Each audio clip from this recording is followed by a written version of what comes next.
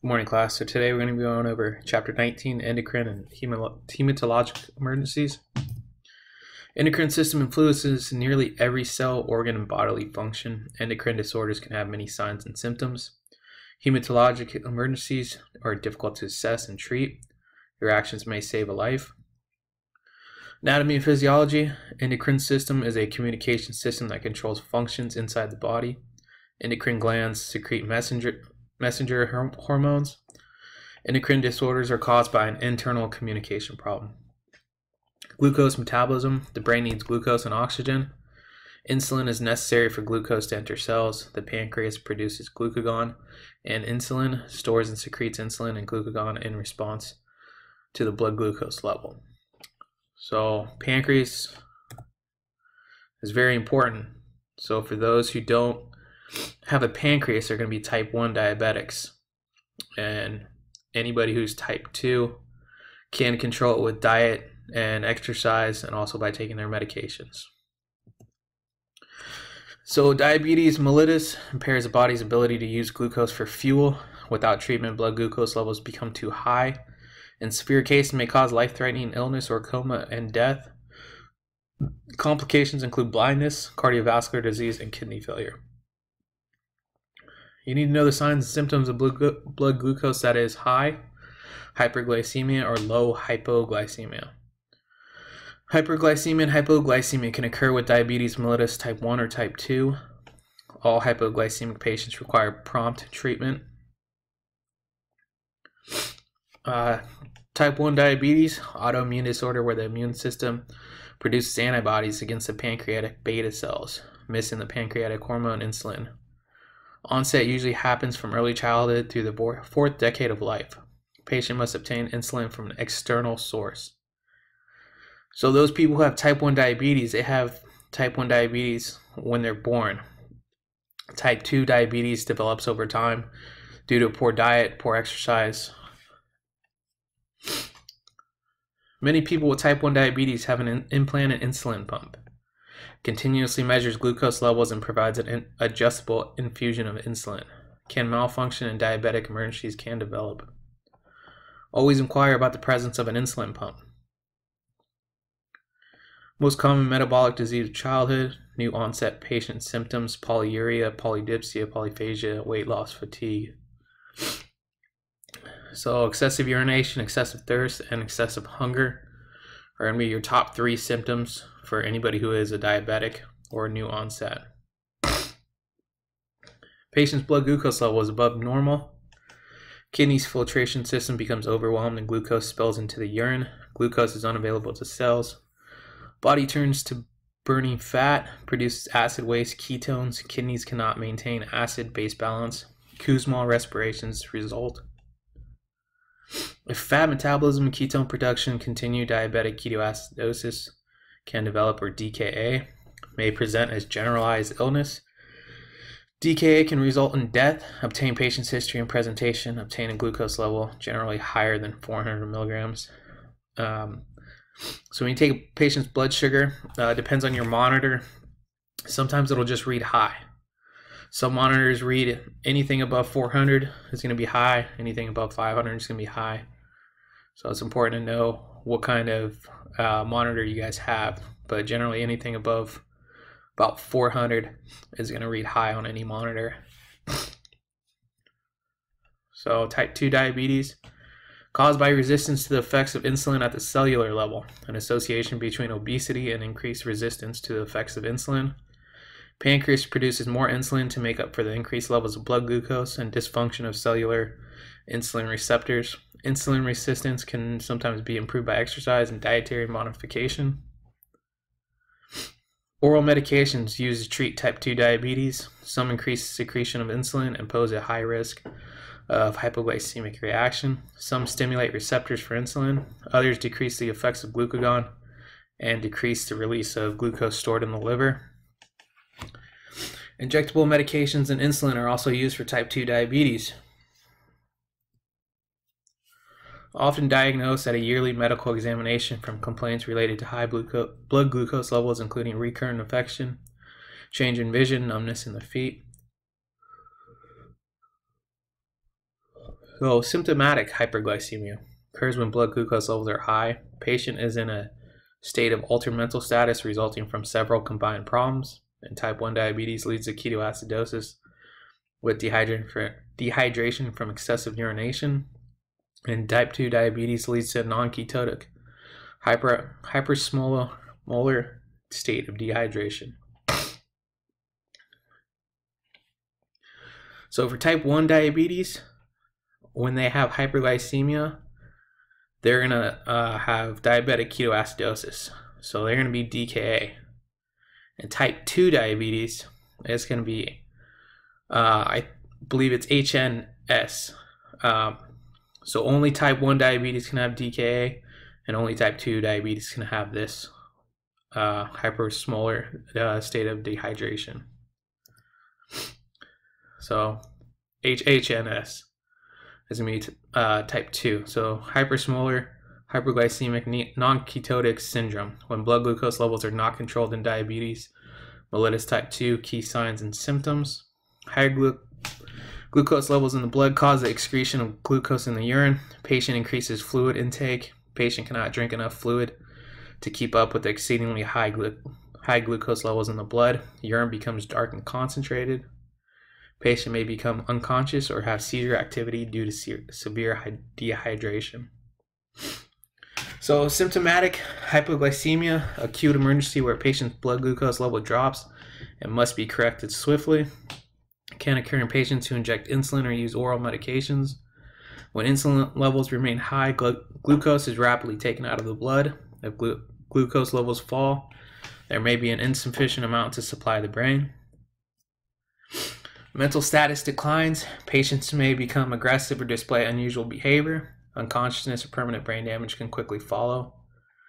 Hypoglycemia develops much more quickly than hyperglycemia. Signs and symptoms of hypoglycemia. So this is why it's important, especially with people who have low blood sugar. They need to get sugar as quick as possible. The brain uses about 25% of the body's sugar. So hypoglycemia is quickly reversed by giving the patient glucose. So this is what the book says is normal. So 80 to 120 is going to be your normal range. Anything below 80 is going to be considered hypoglycemia, and anything below 40 is hypoglycemic crisis. And then hyperglycemia 120 to 400.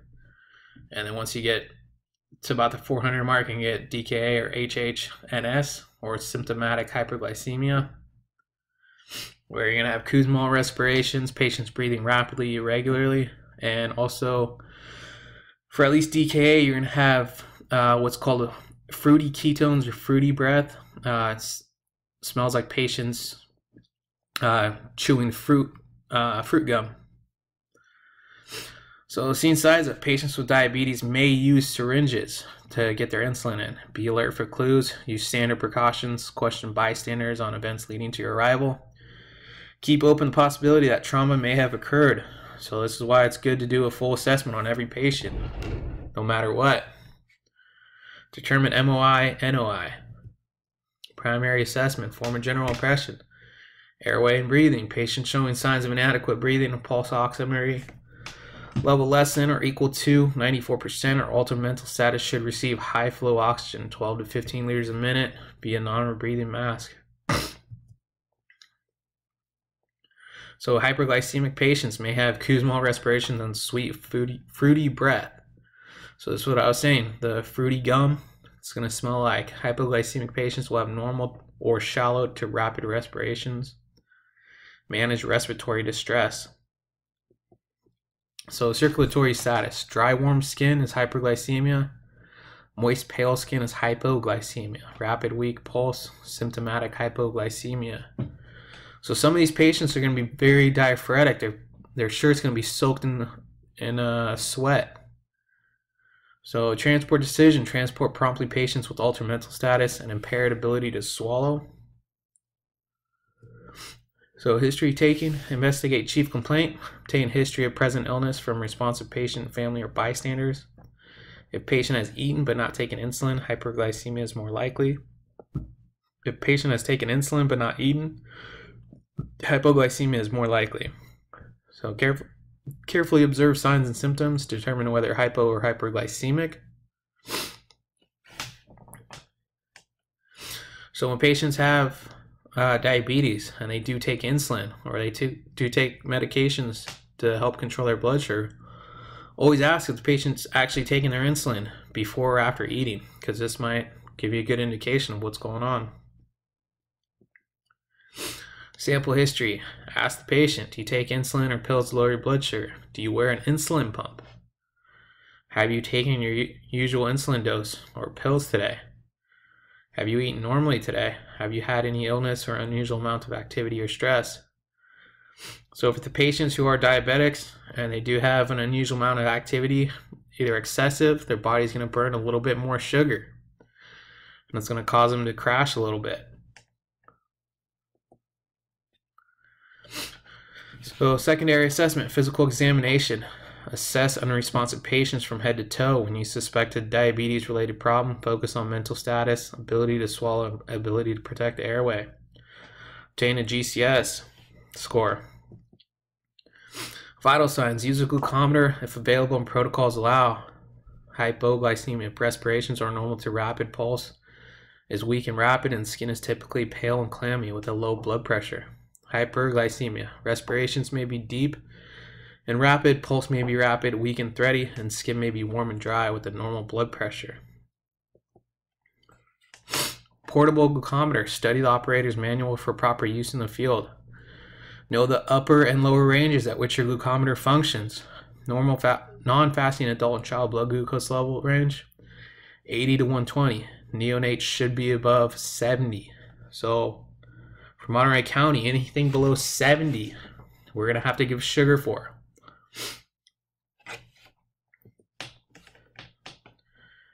So reassessment, interventions, reassess patient with diabetes frequently. For hypoglycemic, conscious patients who can swallow, encourage patient to take glucose tablets or drink juice containing sugar.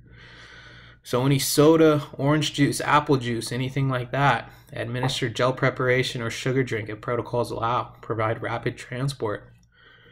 So for those people who get sugar on scene and their sugar improves, you're gonna ask them if they want to go to the hospital, and they say no. You're gonna ask a family member to make a sandwich for them, get them some food, because that sugar that we give, that oral glucose, or if we give them sugar through an IV, they're gonna crash pretty quickly. So it's important to give them something that's not gonna make them crash too soon. So ask them to make a peanut butter and jelly sandwich if you can.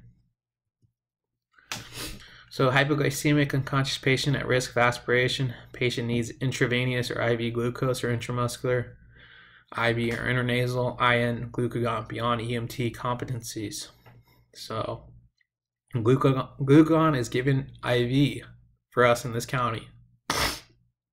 When in doubt, consult medical control.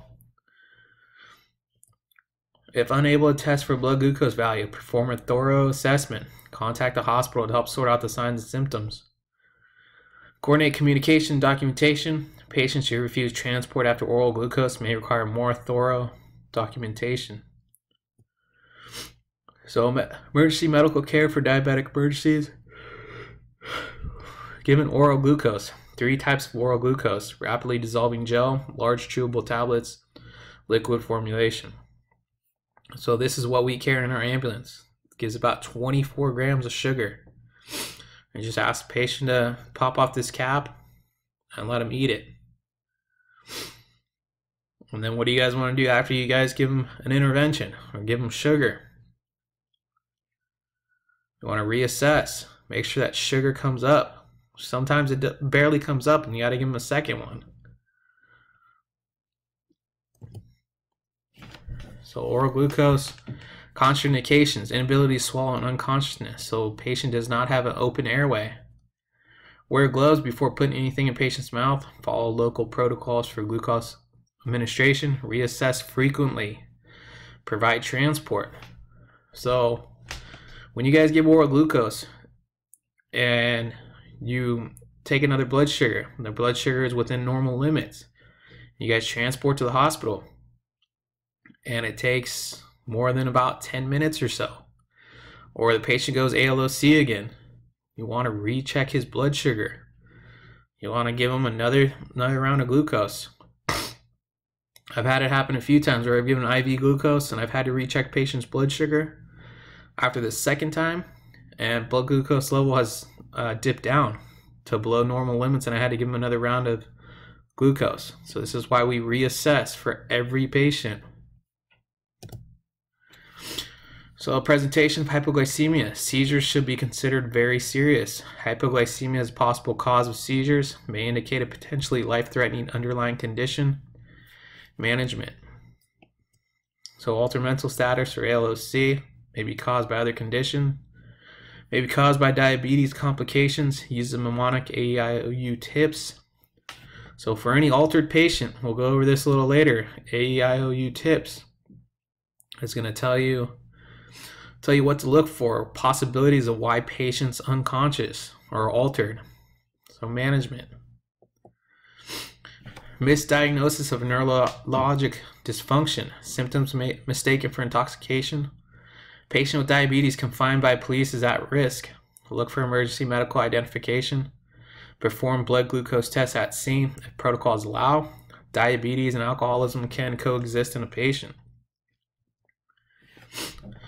Relationship to airway management. May not have a gag reflex. Vomit or tongue may obstruct airway. Carefully monitor airway. Place patient lateral recumbent position. Make sure suction is available. Hematologic emergencies. Hematology is the study of blood-related diseases. 3 disorders that can create a pre-hospital emergency: sickle cell disease, hemophilia A, and thrombophilia. So blood is made up of 4 components. Red blood cells contain hemoglobin, which carries oxygen to the tissues. White blood cells respond to infection and collect dead cells for their correct disposal. Platelets assist in clot formation. Plasma serves as a transportation medium.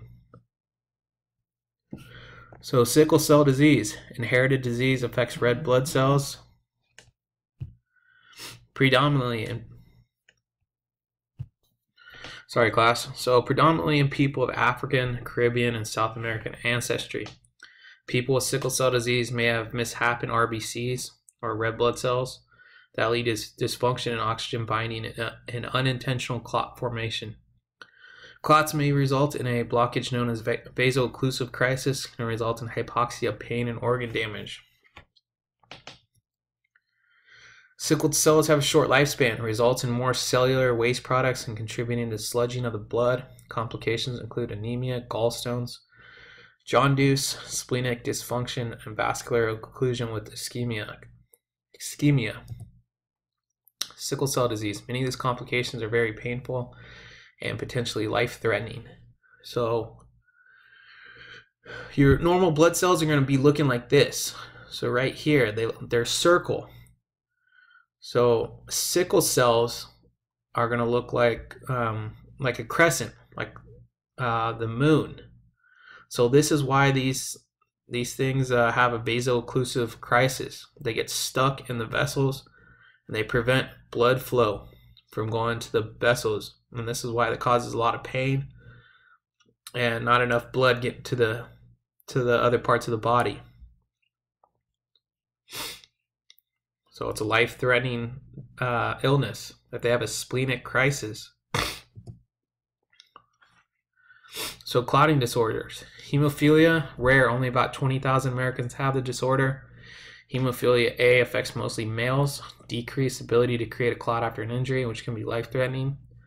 Patients typically have intravenous factor 8 replacement infusions, which help the blood clot close at hand.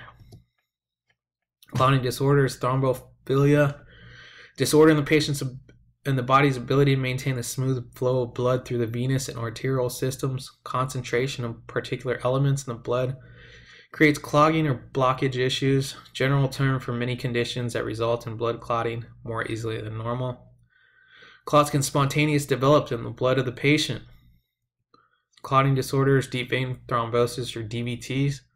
Common medical problem in sedentary patients and patients who have recent injury, or surgery. Methods designed to prevent blood clot formation include blood thinning medications, compression stockings, mechanical devices. So for people who have DVT, they're at risk of getting a clot. They're usually going to be on some sort of blood thinners, Coumadin, warfarin, Eliquis, things like that. So, and also when it says sedentary patients, so patients who are in SNFs and are bedbound, they're usually going to have some compression stockings in their legs to make sure that they get improved blood flow down there. And also patients, we've talked about this before, patients who are on long airplane flights, who are sitting down for a long time, their blood could pool in their legs, and then once they get up, a clot could bust loose. So also ask if a patient's had a recent surgery. If all of a sudden they start complaining of shortness of breath and some pinpoint chest pain, it might be a PE or pulmonary embolism.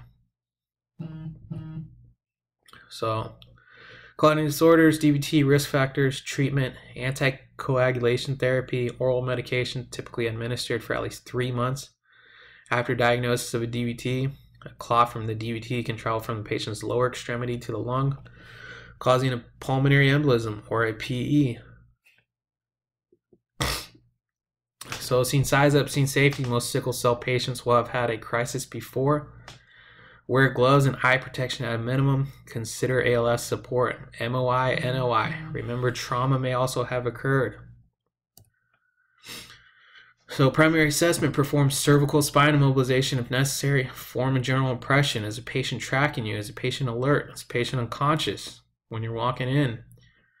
Airway and breathing. Inadequate breathing or altered mental status. High flow oxygen at 12 to 15 liters a minute via non-rebreathing mask.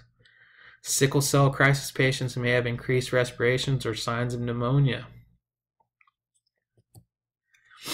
Circulation. Sickle cell patients, increased heart rate, hemophilia, be alert for signs of acute blood loss. Note bleeding of unknown origin, be alert for signs of hypoxia, make a transport decision. Transport to an ED is recommended for any patient with sickle cell crisis or hemophilia. History taking. Investigate chief complaint. Obtain history of present illness from responsive patients, family, or bystanders. Be alert for physical signs indicating sickle cell crisis. Ask about, is pain isolated in a single location or felt throughout body?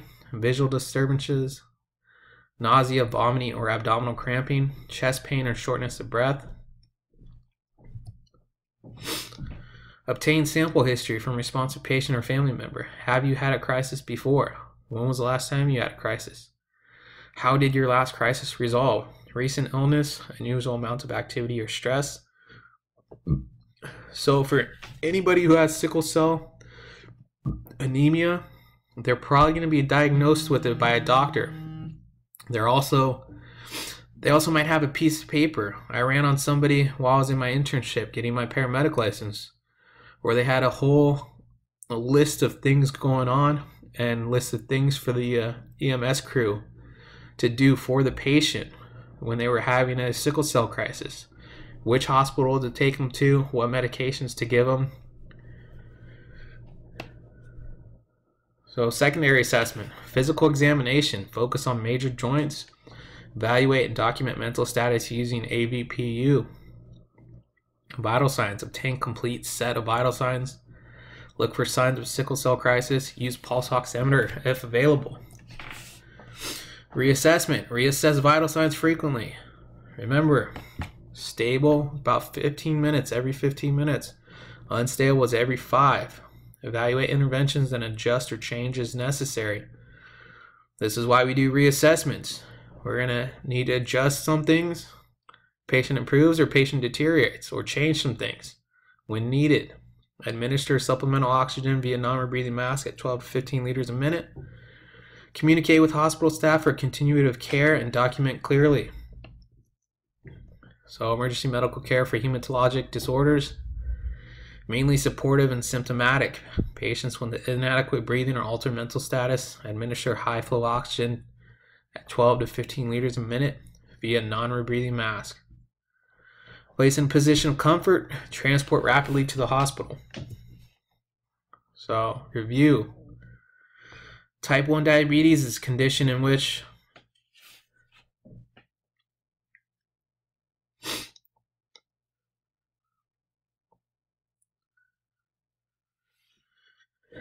remember, the pancreas, that's important for your sugar levels. If you have a pancreas, you're probably going to have type 2 diabetes if you have diabetes. So B, type 1 diabetes is a disease in which the pancreas fails to produce enough insulin or produces none at all. Insulin is a hormone that promotes the uptake of sugar from the bloodstream and into the cells. Without insulin, glucose utilization is impaired because it cannot enter the cell.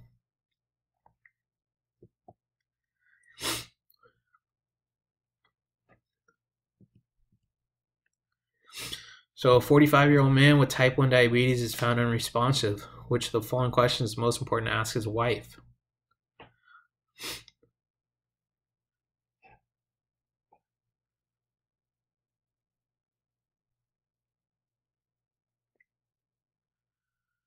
So remember, type 1 diabetes, probably going to be diagnosed at birth or soon after. So not really worried about how long he's been a diabetic. Not really worried about when he's seen his physician or what kind of insulin he takes. Yeah, it's important to know, but it's not critical. So A, all these questions are important to ask the spouse of an unconscious diabetic. However, it is critical to ask if the patient took his insulin. This will help you differentiate hypoglycemic crisis from hyperglycemic crisis. For example, if the patient took his insulin, did not eat, or accidentally took too much insulin, you should suspect hypoglycemic crisis. If the patient did not take his insulin, you should suspect hyperglycemic crisis.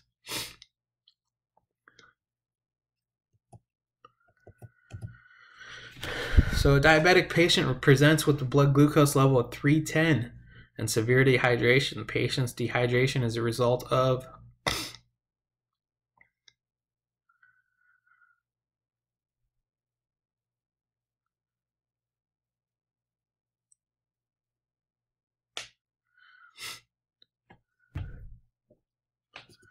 So A, in severe hyperglycemia, the kidneys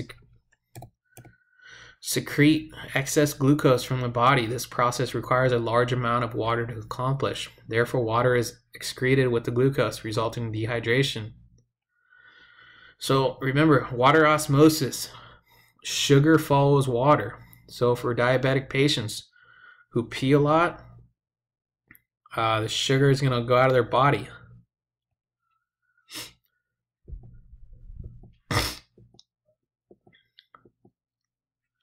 So which combination of factors would most likely cause a hypoglycemic crisis in a diabetic patient?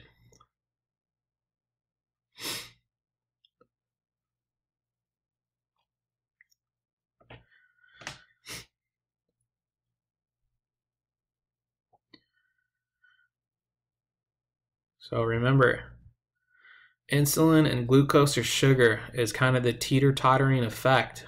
People take insulin because their sugar is too high, so they want to bring it down. So if they take insulin or take too much insulin, it's going to crash their blood sugar down. They take insulin and skip a meal, they're not getting that fuel or they're not getting that sugar. So insulin's going to drop them way down.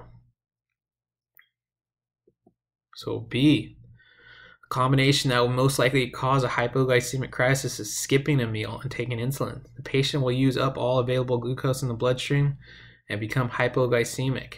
Left untreated, hypoglycemic crisis may cause permanent brain damage or even death.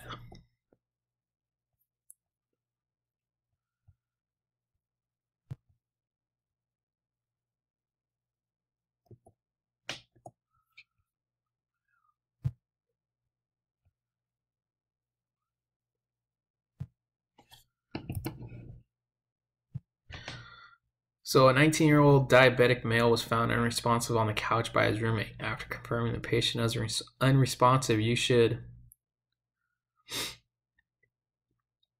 remember, follow your assessments, follow your medical, your trauma, What comes first in your primary assessment? What have you already figured out? Your general impression. Patient's found on the couch. He looks unresponsive. So what's going to be next in your assessment, your primary assessment? ABCs. Make sure his airway is open. So B, after immediately determining that the patient is unresponsive, your first action should be able to manually open his or her airway, head tilt, chin lift, or jaw thrust. Use suction as needed to clear secretions from the patient's mouth. After manually opening the airway and ensuring it is clear of obstructions, insert a nasal airway adjunct and then assess the patient's breathing. So what breathing pattern would you most likely encounter in a patient with diabetic ketoacidosis, DKA?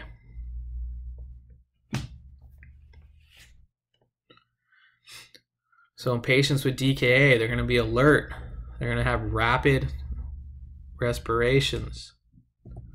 So C, or Kussmaul respiration. So rapid and deep breathing pattern seen in patients with DKA indicates that the body is attempting to eliminate the ketones via the respiratory system. A fruity or acetone breath odor is usually present in patients with Kussmaul respirations.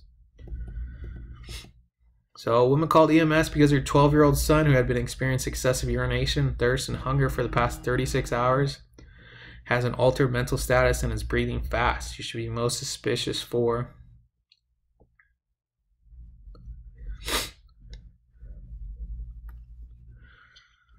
So remember, we just went over this. What is DKA? Is it a condition associated with hypoglycemia or hyperglycemia?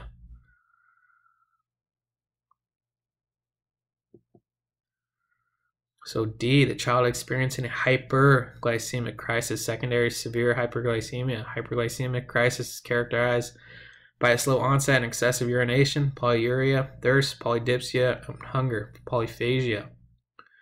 Other signs include rapid, deep breathing with a fruity or acetone breath odor, Kussmaul respirations, a rapid, thready pulse, and an altered mental status. If the cells do not receive glucose, they will begin to metabolize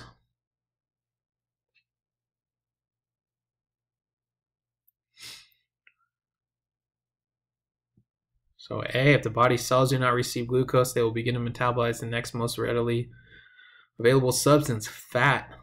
Fat metabolism results in production of keto acids, which are released into the bloodstream, hence the term ketoacidosis.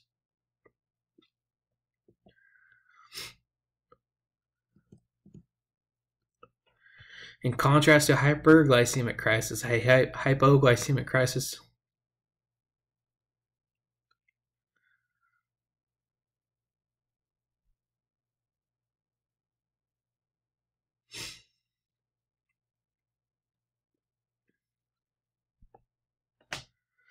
So most of the time, well, you're not going to give sugar to a patient who's already hyperglycemic. Hypoglycemic patients it's usually pretty quick. They go unconscious pretty quickly. They're not going to develop over a period of hours or days. They usually pop out of their ALOC or unresponsiveness after you give them sugar. So D. Hypoglycemic crisis usually responds immediately following treatment with glucose. Patients with hyperglycemic crisis generally respond to treatment gradually within 6 to 12 hours following the appropriate treatment. Seizures can occur with both hyperglycemic crisis and hypoglycemic crisis, but are more common in patients with hypoglycemic crisis. Patients with diabetic ketoacidosis experience polydipsia because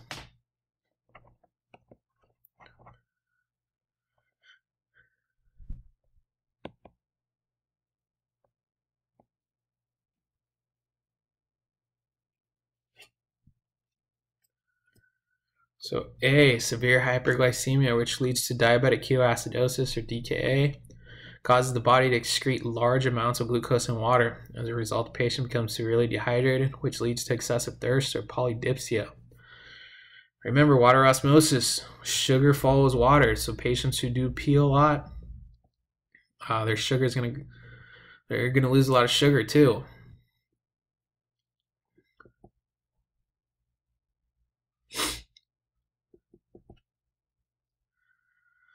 When dealing with hematologic disorders, the EMT must be familiar with the composition of blood, which the following is considered a hematologic disease. Remember, there's 3 of them that we talked about already.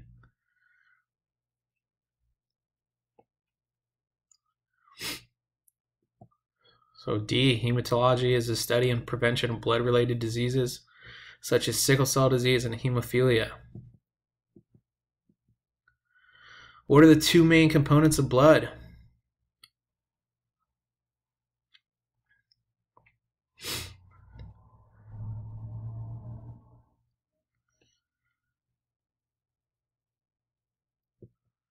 So B, the blood is made up of 2 main components, cells and plasma. The cells in the blood include red blood cells or erythrocytes, white blood cells, leukocytes, and platelets. These cells are suspended in a straw-colored flavor called plasma. So erythrocytes and hemoglobin. Erythrocytes are a type of blood cell, and hemoglobin is chemical that is contained within the blood cells. Cells and plasma. Leukocytes and white blood cells. Leukocytes are white blood cells, which are a type of blood cell, and platelets are a type of blood cell, and neutrophils are a type of white blood cell. The assessment of a patient with a hematologic disorder is the same as it is with all other patients that an EMT will encounter. In addition to obtaining a sample history, EMT should ask which of the following questions.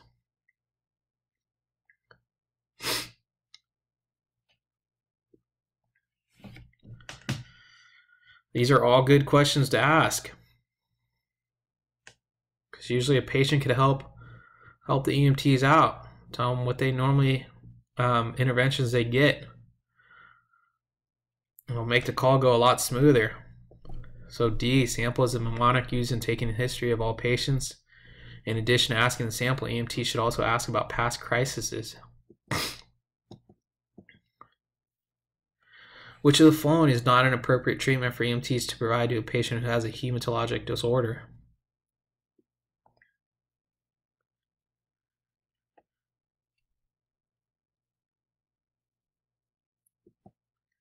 So A, although analgesics would benefit a patient suffering from a hematologic disorder, the administration of such medications is not in the scope of practice for the EMT. ALS providers would have to be present to provide this emergency care. So basically any pain medications, so morphine, fentanyl, ketamine, anything like that is an analgesic.